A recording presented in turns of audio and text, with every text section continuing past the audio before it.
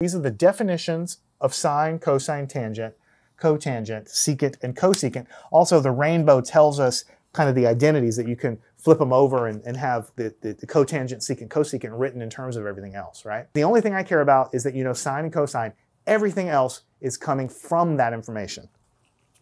But these definitions that we have here on the board, they're the exact same definitions that we used before. The only slight difference now is that because we're letting the angle go anywhere instead of just staying in quadrant 1, the x and y values of a point on the terminal line here, they can be positive or negative. In quadrant 1, they're always positive for both x and y, but as you go around, the x and y values can change positive, negative, and that means that all of these trig functions can be positive or negative depending on what quadrant you are in. Learn anything at mathandscience.com.